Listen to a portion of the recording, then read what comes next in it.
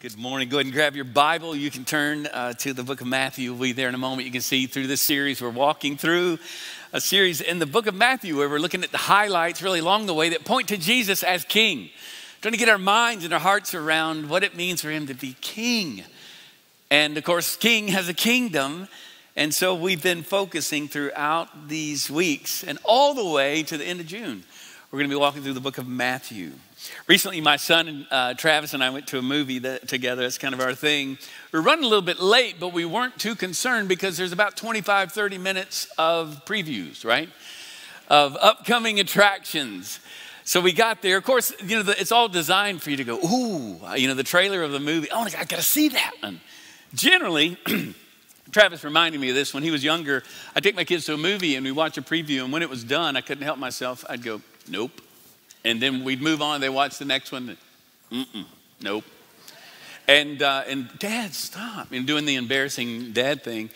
But every now and then there'll be a preview or a coming attraction, and you go, yes, I got to see that. I got to see more of that. They're showing you the best parts of it, right? And what we're going to do today? We're going to look at a coming attraction today. You've come on the right day. If you need encouragement today, and we all need encouragement, whatever you're walking through in your life, God knows that through tough times, we lose perspective, don't we? And then by his grace, he gives us a new perspective. And then we gain perspective in order to live for his glory, a word you're going to hear a lot today. Before we get to Matthew 17, I want to place it in context because it's really important in this passage, or it really won't make a lot of sense. We started in the book of Matthew with the genealogy, where Matthew is writing to Jews primarily, and he's saying, I want you to see from the start, Jesus is the long-awaited Messiah. He is the liberating king, is what Messiah literally means. Christ is the word that we see, that we translate from the Greek, Christos. Messiah in Hebrew. He's the one. So we looked at the genealogy, then his coronation as the king, which is his baptism. Right after that, the temptations, where we see a microcosm, a look into his entire life and ministry, what it's going to be like, fighting up against evil and darkness in the world and overcoming evil. Of course, we know now he gives us his spirit to do the same. As the book of Matthew continues on, the disciples are following, getting a clearer picture along the way, but mostly they really don't understand what's happening. We noted last week, John the Baptist thought the Messiah was going to be different. He's going to be kind of a political leader, maybe a military leader. He's going to come with force and then allow the Israelites to come out of this Roman occupation. And John from prison, his circumstances have changed. And though he thought he was clear, he's now sending word to Jesus asking the question, are you the one, really? Because when our circumstances change, we lose perspective, don't we? Or when we have new understanding of who Jesus is, it could change our perspective for the better, or we turn away and say, I don't think I'm in for this. This is not what I signed up for. Well, as we get to the latter part of Matthew 16 in particular, Peter now has announced, he's proclaimed that you are the Messiah. Jesus says, who do you guys say I am? There's a lot of talk about who I am. And some say Elijah, some say others, one of the prophets. Who do you say? And you remember Peter says, you are the Christ, the Son of the living God. You're the Messiah, the liberating king. And Jesus says, yes, you got it. And on that proclamation, that truth that you just proclaimed, on who I am, I'm going to build my church on that truth. And then at the latter part of Matthew 16, Jesus starts to shift. He starts to turn towards a more ominous, kind of foreboding message, it seems. He starts to talk about his death upcoming. He starts to talk about his suffering. And then Peter at that point says, no way, that is not happening. And do you remember Jesus' response to him? What did he call it? Get behind me, Satan. What? You talk about a rebuke, right? He's saying, listen, for you to try to stand in the way of what my entire purpose here is satanic. And then he starts to talk about his suffering. He's going to suffer at the hands of the scribes and the Pharisees. He's going to die. He starts to talk about his death. These disciples are so troubled by all of this. And who wouldn't have been? They placed all their hopes in Jesus. Now he's talking about suffering, and he turns to them and says, and you're going to die to yourself as well. You're going to die daily. You're going to take up your own cross. And I'm just guessing. Maybe you've come to points in your life like this, like I have. I remember I came to Christ as a child, not unlike several of the children that we saw baptized today. And then it was later in my high school years when I realized, oh my gosh, he's calling me actually to die to myself every single day. He's calling me to live for him, not just to beam me up to heaven someday, but actually to live, to die daily, even if it means suffering for him. I remember then, I don't know if that's what I signed up for. It can be troubling. This is where the disciples are. In fact, at the last part of chapter 16, it says this in verse 28. You can see it there. Truly, I say to you, there are some standing here who will not taste death until they see the Son of Man coming in his kingdom. Now, this could mean a lot of things. Some believe it means he's going to continue on in his ministry. It's about 6 months before the crucifixion. Some believe it's the resurrection. Some commentators think it's Acts 2 when the Spirit comes. I tend to think, along with other commentators, that he's actually talking about what comes next in such close proximity. In the book of Mark, the book of Luke, we see it in Luke 9, Mark 9, the same story in all the synoptic gospels. We see the same story hinge right here, and he goes straight now to chapter 17. I believe he's saying it's coming. And what we're seeing here, and I want to frame it this way. I want you to think with me to apply this message today. They are bewildered. They're wondering what is going on. You ever feel like that? I know there are times when I do. I wonder, Lord, what are you really? I know you're in control, but I just don't see it. Why are there wars in the world? Why is there such evil? Why do we struggle, even in our own Christian lives? Why is it so hard? Sometimes that causes us to lose perspective, and we start to lose our faith. Our circumstances shift, and we struggle to really believe. If we were honest today, all of us struggle at times. Maybe you're walking through some of the darkest, most difficult times in your life right now. And it's causing you to question. We often doubt. And it's times like that when God is so gracious as he does here with the disciples, he gives us a new perspective. But first, I want us to focus on how we lose perspective. Really the first point in this message. We lose perspective. Look at verse 1. After 6 days, Jesus took with him Peter and James and John. You know, these are his closest kind of core group, his brother, James and John, brothers, and led them up a high mountain by themselves. Now, here's what's happening. We're about to see what's called the transfiguration. Now, this is one of the key moments, highlight moments in the life of Jesus. If you were to really mark those highlight moments, you could say, well, the incarnation, certainly. There's the baptism we've looked at. The transfiguration. And then you could say, well, the crucifixion, resurrection. Those are the high points. Here is one of the most significant moments in the life of Jesus. And if you're like me, having read it through many years, you look at this story and go, what just happened? I don't know. I don't understand. Today we're going to get our minds around it because this is a picture of an upcoming attraction. What you're about to see is designed to encourage you today. We lose perspective, and we often, like the disciples, we hear challenging news or we're troubled by all that's happening. We need encouragement. And so Jesus, so gracious, meets us where we are, and he said, hey, come with me. Come with me. We have to position ourselves at times, obey him, to follow him, to sit with him.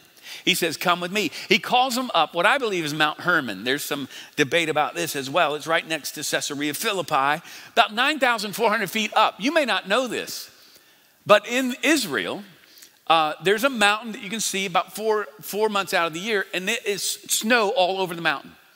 In fact, I went to a website. There's snow on the mountain right now. And I believe they went up Mount Hermon. I don't know they went all the way up to the top, but in fact, this mountain is so high, there's a ski resort on this mountain. Did you know that's in Israel? I'd love to go there. Just get a t-shirt, Ski Israel. I just think that'd be really cool. But there's a ski resort. And so they're going up, I'm guessing somewhere on the slope here. He takes them up to a higher place, okay? A mountaintop. You think about Moses or Elijah, others who've encountered God on the mountaintop. So it's often the case. And here it says in verse 2, and we don't know the exact location because it doesn't matter. How do I know that? Because it's not here. We don't know.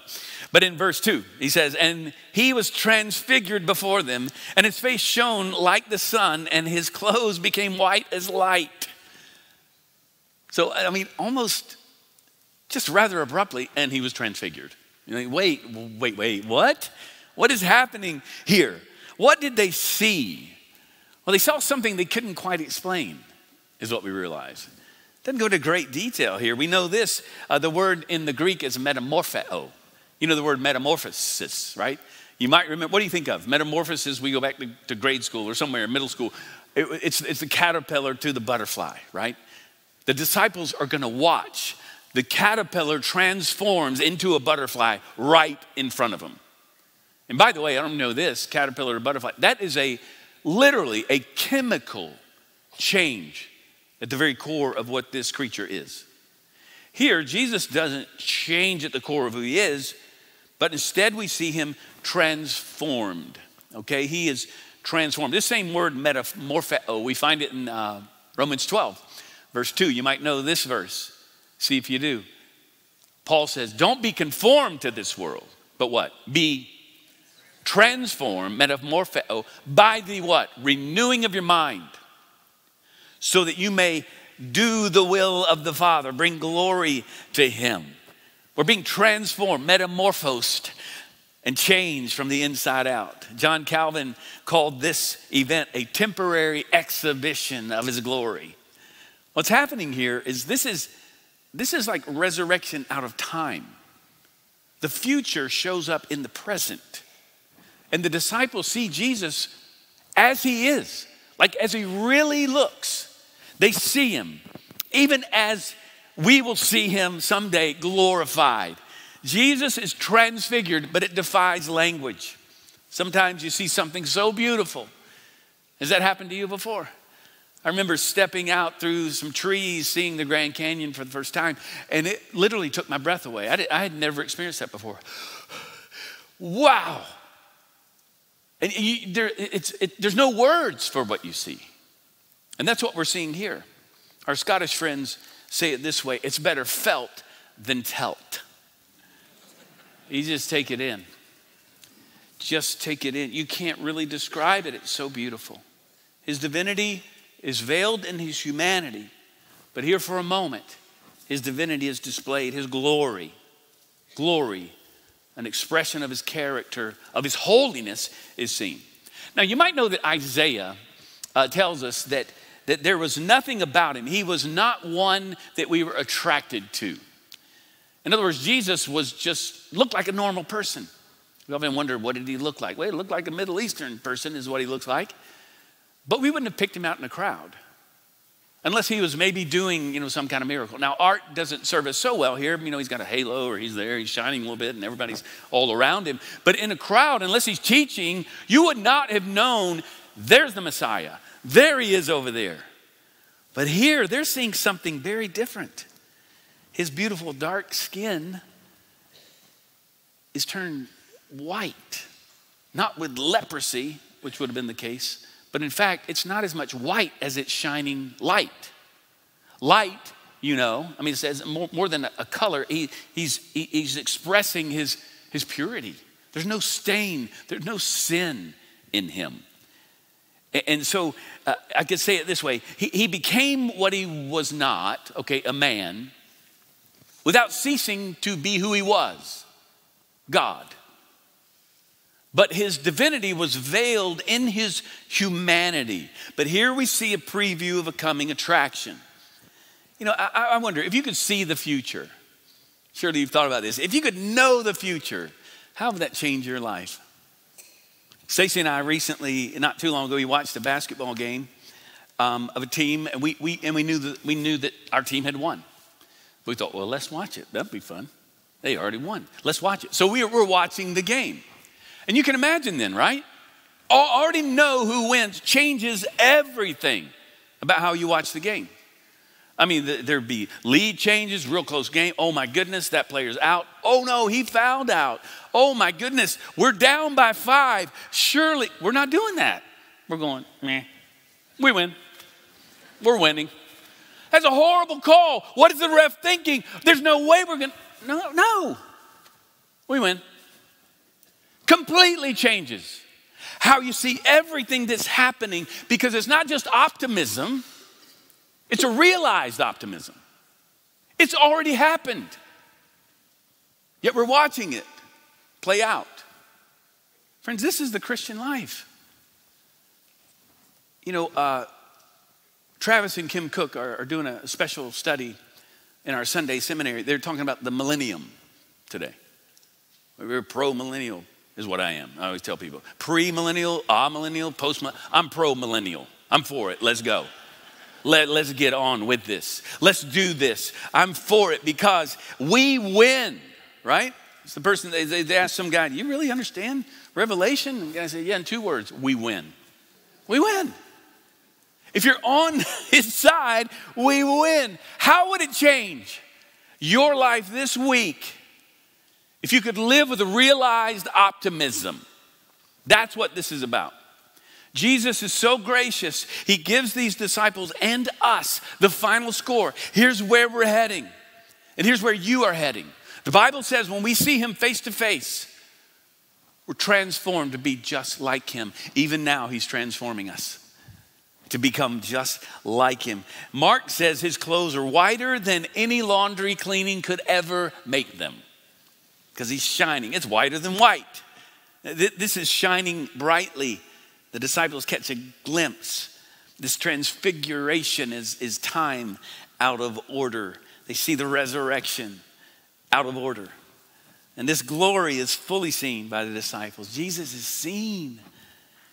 And again, his skin just shining.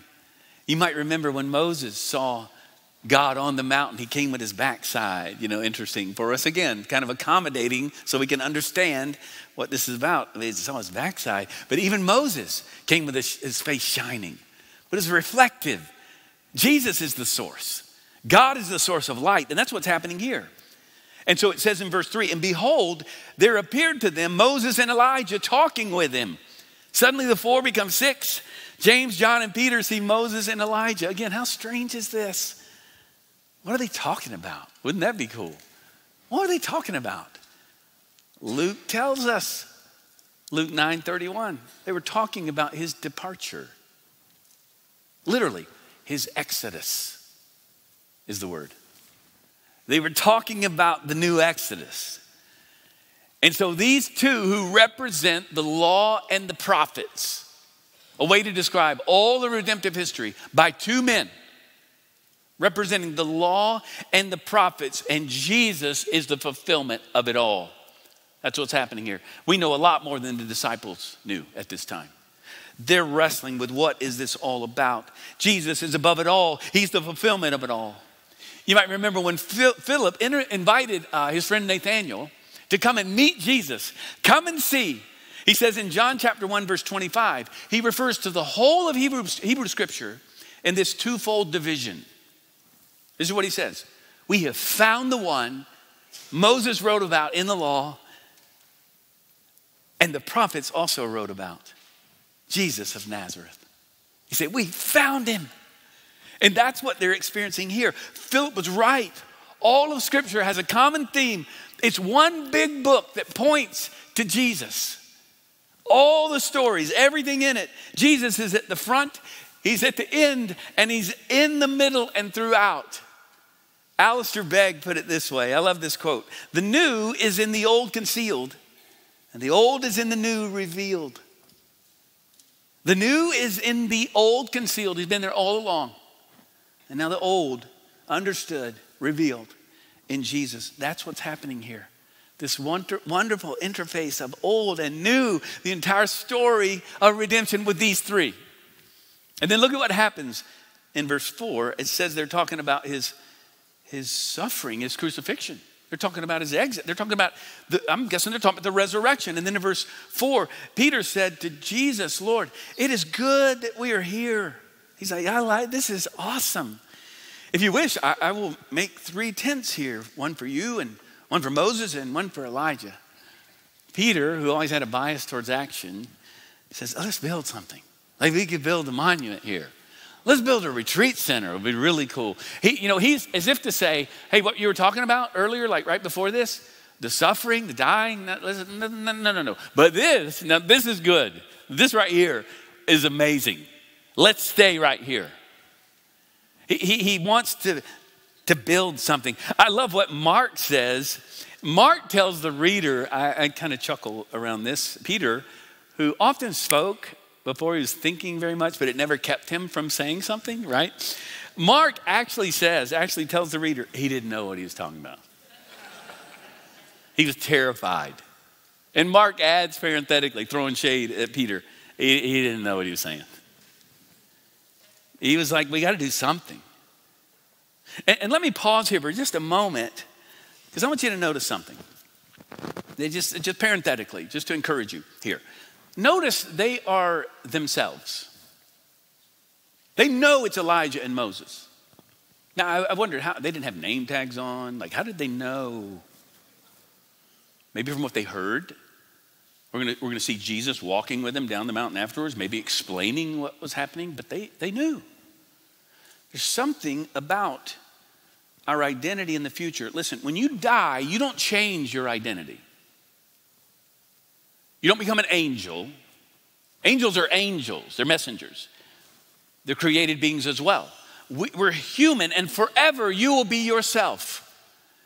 Now, some of you might be thinking, oh man, bummer. I'm going to be me all my life. No, you're going to be a new, improved you. Perfect, indestructible body that will never die. You will be without sin.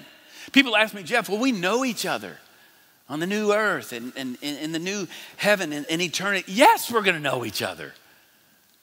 We'll be known and fully loved. And the Bible tells us that we're going to know each other. We're going to have a relationship with one another as it's always meant to be fully known and yet still fully loved. It's beautiful.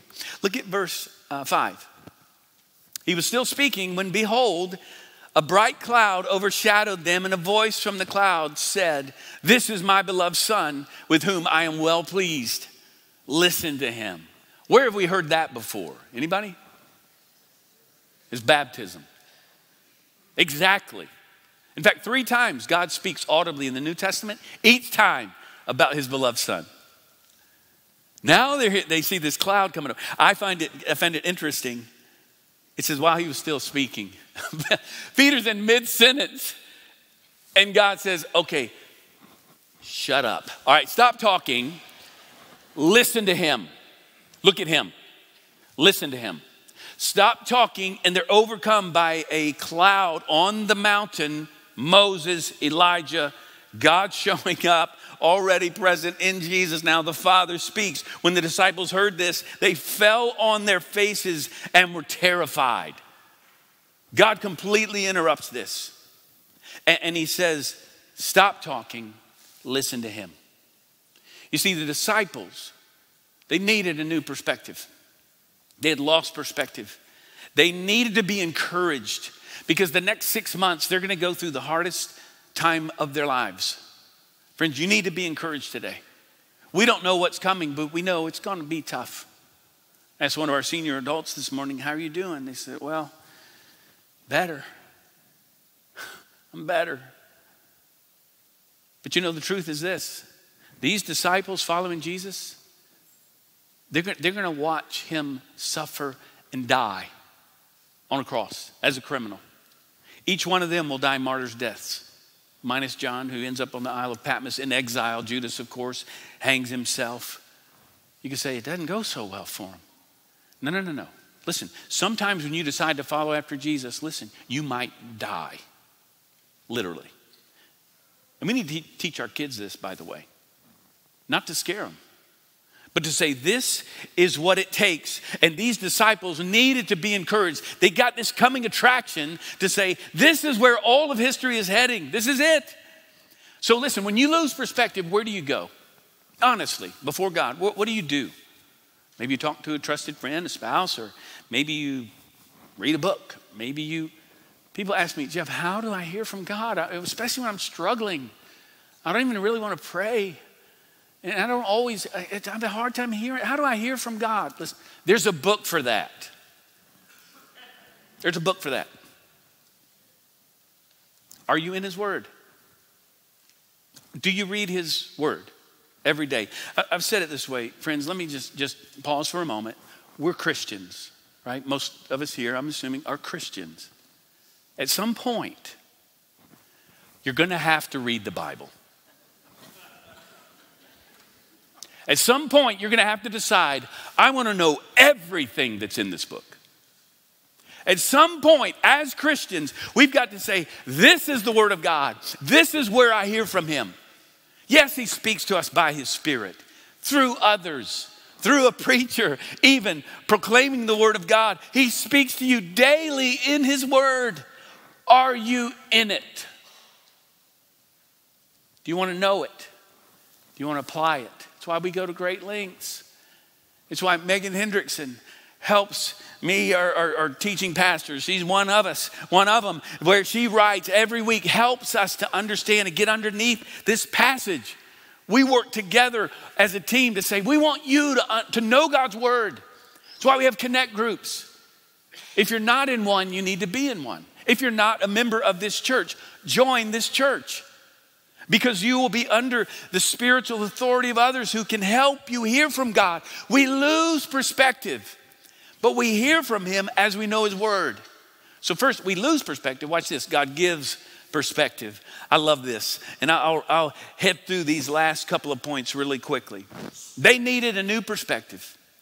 And so he gives them a new perspective. Listen, our worship services every week are designed for you to regain your perspective, to see the glory of God in a moment like this. For you to leave and say, you know what? I lost my perspective, but God has given me a new perspective today. That's why every week our gatherings are so critical. Look at what happens in verse 7. But Jesus came and touched them, saying, rise and have no fear. And when they lifted up their eyes, they saw no one but Jesus only.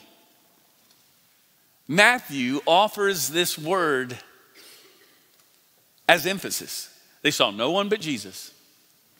Only Jesus is there. This is the Christian life. And this is what we need to see today. This is what I want you to hold on to as we go through this week. And Jesus says, we're not staying here. That's a good idea, Peter, thank you. But no, we're going to go down the mountain. We got work to do. We don't live up in the mountaintop. We live in the valley. Look at verse 9. And as they were coming down the mountain, Jesus commanded them, tell no one of this vision, not until the Son of Man is raised from the dead. He says, people aren't ready for this. But after the resurrection, they'll know. They'll know what this is. You guys will know too. More fully what you understand here, you're going to understand more so later. Verse 10, it says, and the disciples asked him, then why do the scribes say that first Elijah must come? This sounds like a non sequitur, but they're putting it together now. He answered, Elijah does come and he will restore all things. Elijah's coming, and when he does, the Messiah is right behind him. Last week, friends, I met a guest who came to our church for the first time. Her name is Jessica. I don't know if she's in here right now, but last week I met her. One of our members, like all of us do and should do, saw this woman walking in, first time ever here. Maybe she's being kind and loving. Just went up and said, hey, are you new? Can I help you? And she said, come sit with me. Well, then we learned, and then she introduced me to Jessica, who was formerly a Jew. And she was in New York City just even like a month ago. She just moved to Dallas. A friend of hers going through a really hard time, someone told her to read the book of Luke. She read the book of Luke, and she came to Christ and received him as her Savior and Lord by reading the book of Luke. She said, oh, I was like, that's amazing. She said, oh, I love Jesus. I love Jesus. I said, that's incredible. You're a completed Jew. That's amazing. She goes, I love Jesus. I don't know what that is, but I love Jesus. I said, no, a completed Jew means that you now understand he's the long-awaited Messiah. He's the one. I could have said that the law and prophets point to. And she's like, yes, I love Jesus. Friends, let me ask you, do you believe? Do you believe? Do you believe that, yes, John the Baptist, Elijah has come? Do you believe that when we lose perspective, then God gives perspective, and watch this, then we gain perspective? By his grace, he reveals himself to us, and he shows himself even today. And I just want to close by reminding you of this. Jesus touches them. He's touched your heart today. And then he says, rise and have no fear. And when they lift up their eyes, they saw no one but Jesus only. You know, in art, we learn of one perspective drawings. There's different perspectives in art, but one is you see a lot in photographs or in artwork, a painting. One perspective means everything in the painting goes to one point. Right? You can see it like a road, like a landscape, or you see it with like a railroad tracks, right? Or a building. Everything goes to a singular perspective. What happens in life, like the disciples, we lose perspective and we forget that it all focuses in on Jesus Christ, our Savior. Everything we do here is about him. We're all about Jesus, because when we focus on him, everything else in life makes sense. When you lose perspective, God, by his grace, gives it if we'll position ourselves to be in close proximity with him in his word. Then we gain perspective in order to step down the mountain, go into life and whatever is facing you today and this week, to love him and to live for his glory. So this week, here's my challenge for you. I want you to think even now about that thing that you're concerned about, you're most anxious about right now. I've said it before, the thing you worry about the most is where you trust God the least. And I want you to think about that. And here's what I want you to do. I want you to pray every day, starting today, for 5 minutes every day about that. Even look in the Word and say, what can I find out more about this? How could you speak to me, Lord? And here's the challenge. I want you to do that every day for 5 minutes. And then on Friday, I want you to see if your perspective has not changed. I promise you it will. Because you turn to the one who gives perspective. Glory be to God. Let's pray together. Lord, we thank you so much for your word today, and we praise you for how you've spoken to us. You're so good to us to give us a picture of where all of history is heading. You've told us that you are even now changing us from glory to ever increasing glory, as you are working in our hearts from the inside out. So we give you our lives, Lord. And for those who've not received your grace, Lord, even now may they do so, to say yes to you. Say, I believe. The law and the prophets, everything points to Jesus, who is our Savior. Give him your life today. We pray in Jesus' name. Amen.